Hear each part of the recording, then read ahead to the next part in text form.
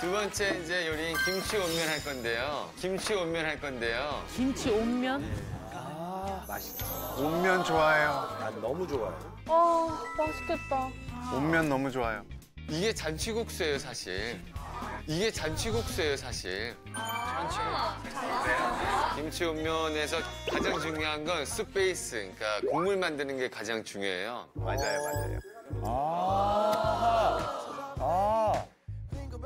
자, 이제 육수를 끓이는데 각자 갖고 있는 이 멸치 육수에 아이고, 그렇지. 멸치 육수. 그 다음에 국간장 1티. 국간장 1티. 그리고 테스팅 한번 해보시겠어요? 자기 입맛에 맞는지. 조금 매콤하게 할 수 있나요? 후추? 후추 넣어도 돼요? 매콤하게. 이분이 좀 매콤하게. 아빠, 이분이 좀 매콤하게. 피드백. 아, 매콤한 거는 어차피 좀 있으면 김치 육수를 넣을 거예요. 그러니까 전혀 걱정 안 하셔도 돼요. 여기에 이 김치 국물 보이시죠? 아, 네. 김치 국물을 반 정도 넣어주세요. 반. 합. 국물 살짝 들어가는군요. 김치 육수가 그 되게 얼큰하고 막 시원한 그런 느낌이 있어가지고. 이번에는 다진 육, 고기. I love 고기. Me too. 오케이. 고기가 어느 정도 조금 익었으면 마늘을 반 스푼, 합. Can I use this spoon? Thank you. And you? 진짜 향기 식이네 완전. 마늘하고 고기. Very good. Very good. That's good. 아, 맛있겠다. 너무 맛있겠네. 너무 맛있겠다. 자, 면 위에 김치, 고기. 아유, 맛있겠다. 멸치 육수. 옆으로 이렇게 옆으로 넣어주시면 돼요. 아이고, 그렇지. 야, 이거 아는 맛이 무섭죠? 네. 아. 아, 저 색깔이 너무 좋아. 아유, 맛있지. 오, 훌륭해요. 오, 훌륭해요, 훌륭해요. 아니, 진짜 이주는 즐기고 있어요. 저보다 더 신났어요. Really good. 오, very good. 아, 귀여워. Really good.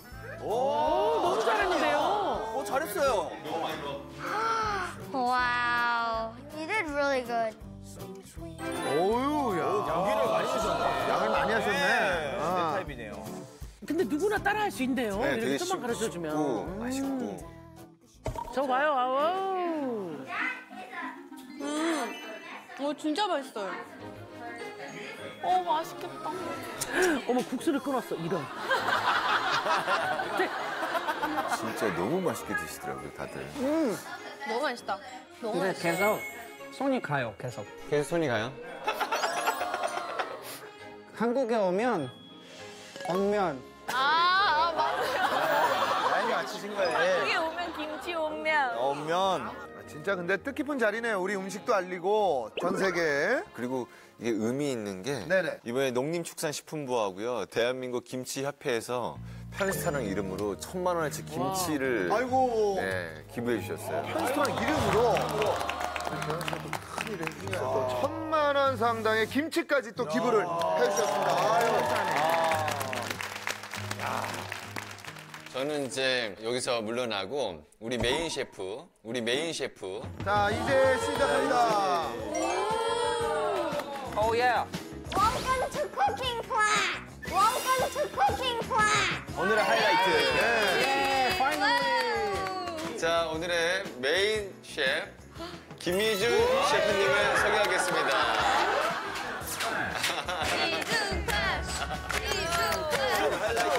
끼가 엄청 많아. 세계적인 셰프입니다. 세계적인 셰프. Hello, my name is Eden Kim, and 나다.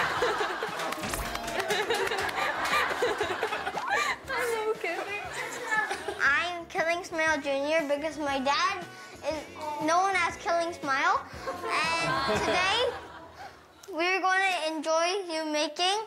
We're going to enjoy you making. 이거는 그냥 쌀인가? 대충 떡 사와.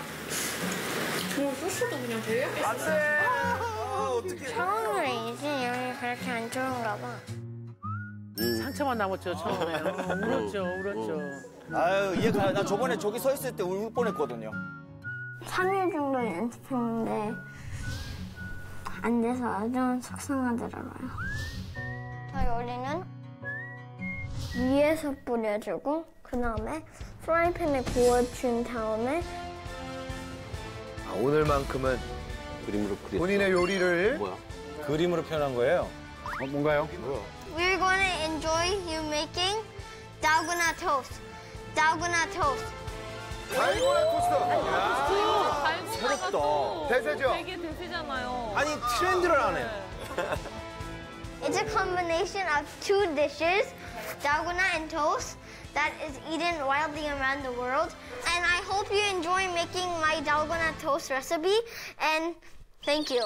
And thank you.